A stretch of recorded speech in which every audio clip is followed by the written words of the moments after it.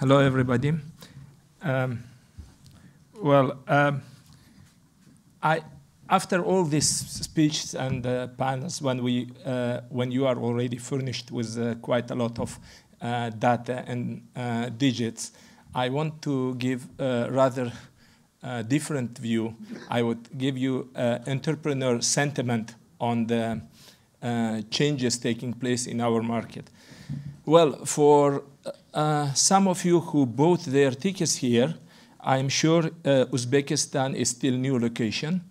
But it wasn't always like that, because Uzbekistan was on the map, and putting in the words of American scholar Frederick Starr, Uzbekistan was a center of globalization in the Middle Ages, and it was on a crossroads of East and West, North and South of Middle Age world, and it was straight in the center of Silk Road, and that freedom, that flow of goods, cultures, and knowledges was assuring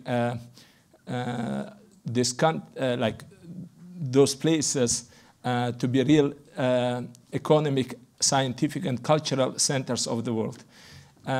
But it didn't, unfortunately, last until our days, because I think that elites gone greedy, they started conflicts, and this route became dangerous to the extent that Vasco da Gama had to go all the way. You know, there wasn't Suez Canal, so it had to go all the way across the world, around Africa, to reach China and India. So, and then the history. Then there was Soviet times, and Soviet times were not also remarkably good for entrepreneurs. Actually, entrepreneurship, as is, was criminalized, and but nevertheless, I think that those DNAs of Middle Ages have persisted. And actually, with my grandfather, we used to go to open markets. And even in Soviet times, open markets were full of produce, fresh, etc. And then we were like buying, and it was goods there, and people maybe risking like maybe their freedom, they were still trading there, and it was like, it persisted there. Then, after Soviet times, I remember, I started my business those years, and Uzbekistan yet again became a center of regional trade. And we were then started our business, and we had the customers from Kazakhstan, Kyrgyzstan, and it was again free trade, currency conversion. But then in '96, there was imposed, end of '96, I remember it very well, the currency restrictions were imposed. And then I would say, again, we had this slowdown, and yet again, 3 years ago, we came to a new era and reforms in the business, which we rightly put together with the name of our President Mirziyoyev. And this new era have brought following liberties and opportunities to business and economy.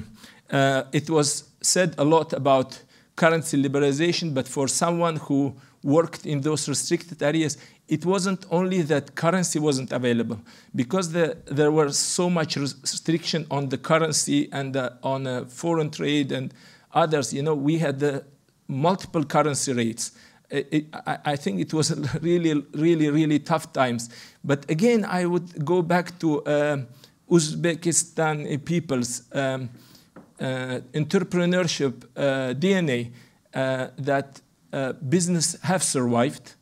And in this new era, when these liberties started to come, we have a trade liberalization, because a lot of duties has been reduced or demolished. And then also there was Like, we don't need a license to trade like it was before. A lot of permissions were lifted off. Tax reforms, I would also give entrepreneur perspective to it was really revolutionary tax reform, because like 94% of enterprise in Uzbekistan were paying turnover tax before, and turnover tax is a tax when your product, every time it changed hand, it was taxed, let's say, at 5%. So, generally nobody would like long chains, So the value creation was suffering.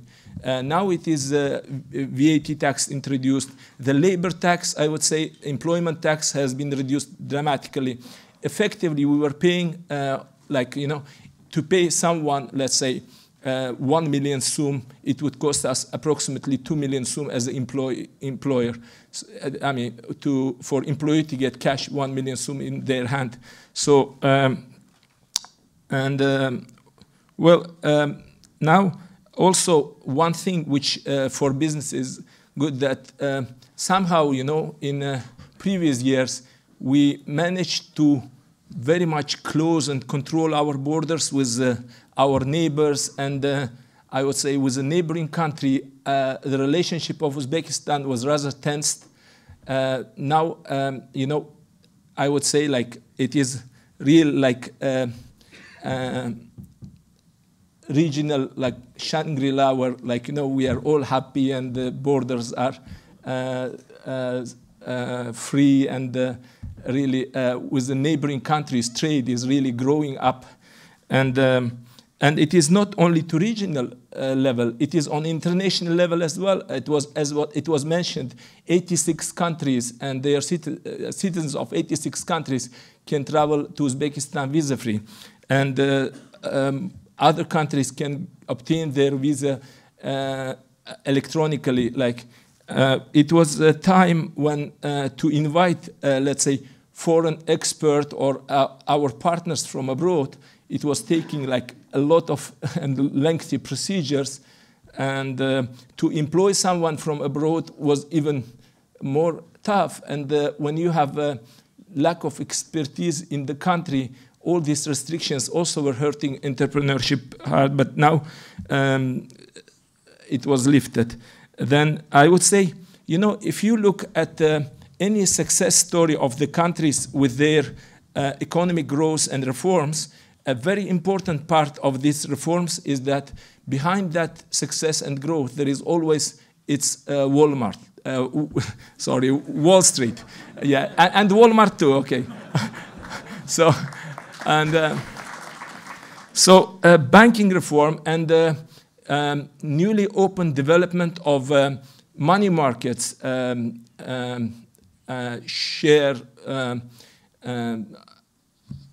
share markets and obligations market, and this is happening both locally and internationally. It was mentioned that Uzbekistan placed its sovereign instruments last year for this year for $1 billion, and just recently, a few days ago, here in London, Promstroy Bank, Uzbek Bank, have also placed its instruments for 300 million. And also for us as entrepreneurs, the involvement of the government and the government assets in economy, as we've seen from previous presentations, is huge. And I think that privatization also is giving a very good opportunity for private entrepreneurs to step up and actively get engaged in the in this privatization process. Well, and it is not only those reforms. I think the whole philosophy has changed.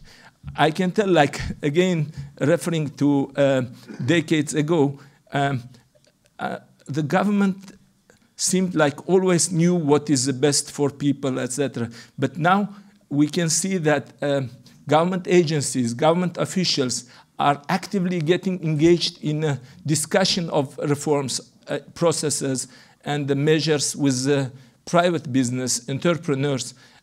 You know, here, like there are a lot of my friends who were taking part in, I would say, in discussion of some of those reforms I mentioned, and others I don't have time to mention.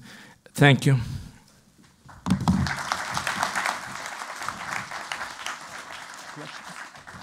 Questions? Okay. Yeah, questions maybe? Any questions from the audience?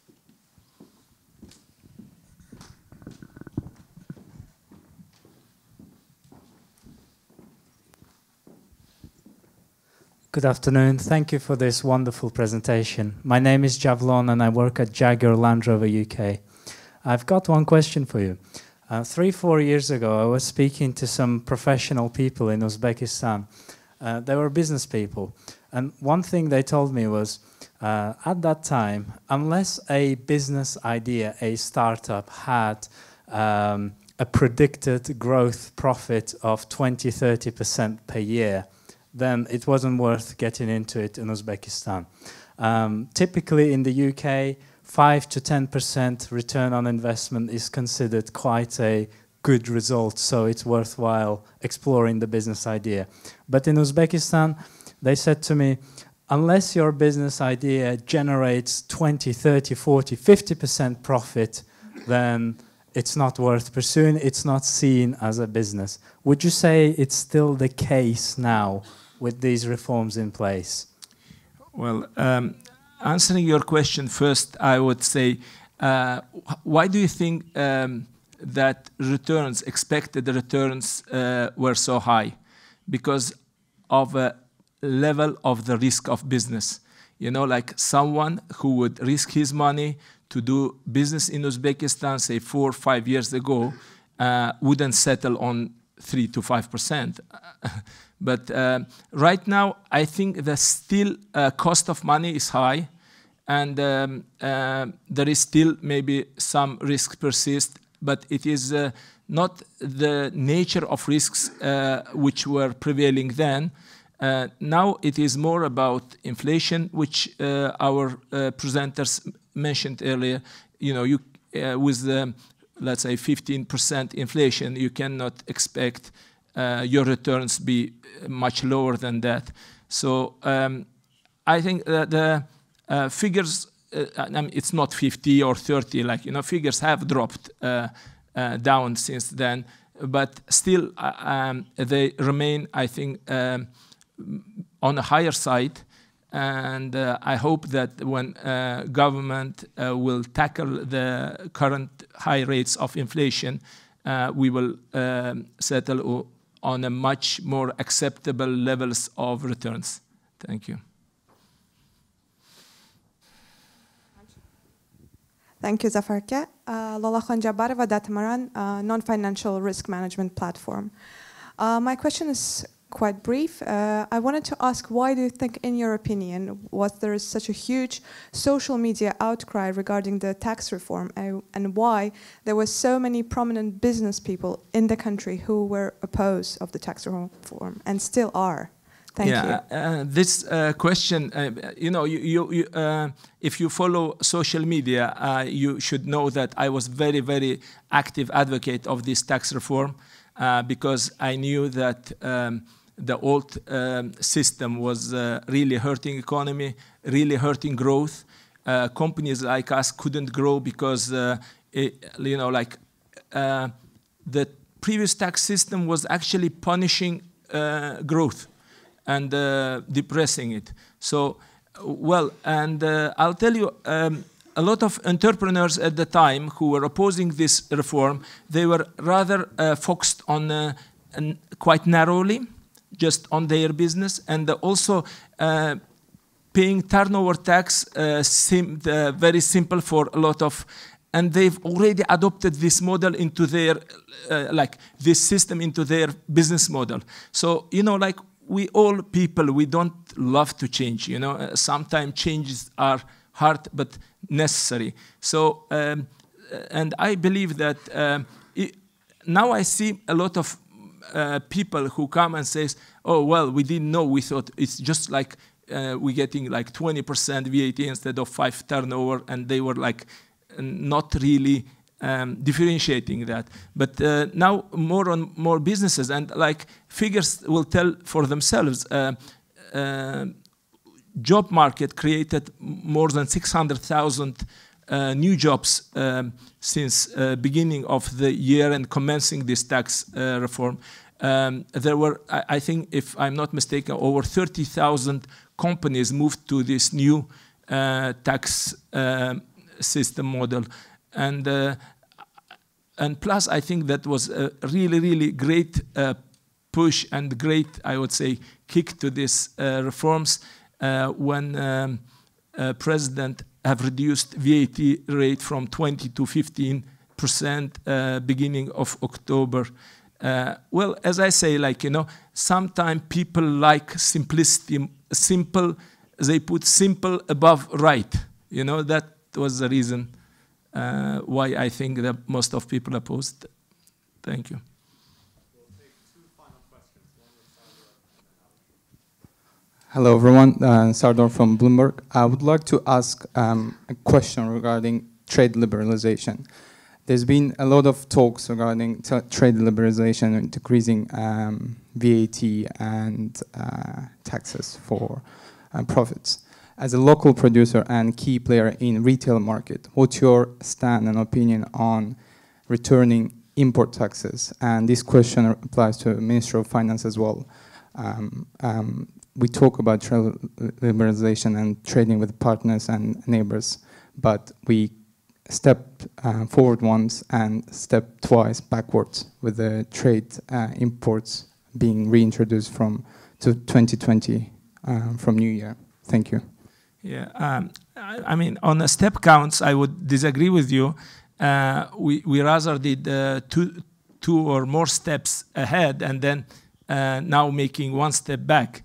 But because if you look at the rates which were then and compare it with the rates being introduced now on the import duties, I mean, obviously, like it is better than 2 years ago, even when these import duties will be introduced. Well, like my personal position, I really big advocate of open economy, so that's my position. But then again, having said that, we like, entrepreneurs or just people, we don't have a full picture and full spectrum of information, which I hope was analyzed before taking this step by government. Zafar, I have a question for you. I wanted to compare the trajectory of your growth, Korzinka.uz, and a similar business in Belarus, which is called Eurotorg. They established, a group of Belarusian entrepreneurs established their business about the same time as you in mid-90s. During those sort of Wild West period after the break of the Soviet Union. And they, even though Belarus is not known to be a very developed market economy, but that business grew over the last 25 years from a single store in Minsk to about 600 stores now across 150 cities and towns in Belarus. You 2 weeks ago told at the Capital Markets Conference that it took you from a single store in Tashkent in 1996. In 20 years, you got to 20 plus stores. And the last 3 years, you doubled that. And the recent EBRD investment that I would like to congratulate you with, the $40 million equity investment, which is obviously a very landmark deal for private equity in Uzbekistan.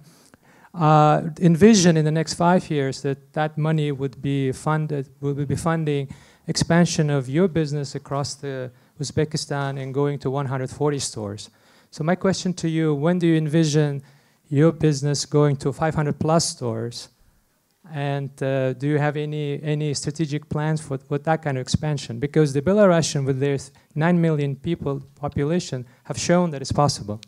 Yeah, I wouldn't really make this much parallel. You've seen in my presentation, I think the Belarusian chain doesn't have such a qualified and expert competition like Uzbek markets and bazaars. And and this was one thing. And the other thing, which was, as I said, previous, like first 20 years of our existence, there was, of course, some factors depressing our growth. However, I think today Uzbekistan can easily take 500 stores. I think that this service, this business, undersupplied.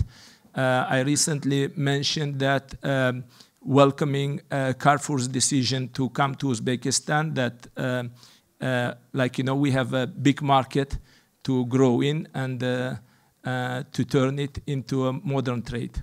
Thank you.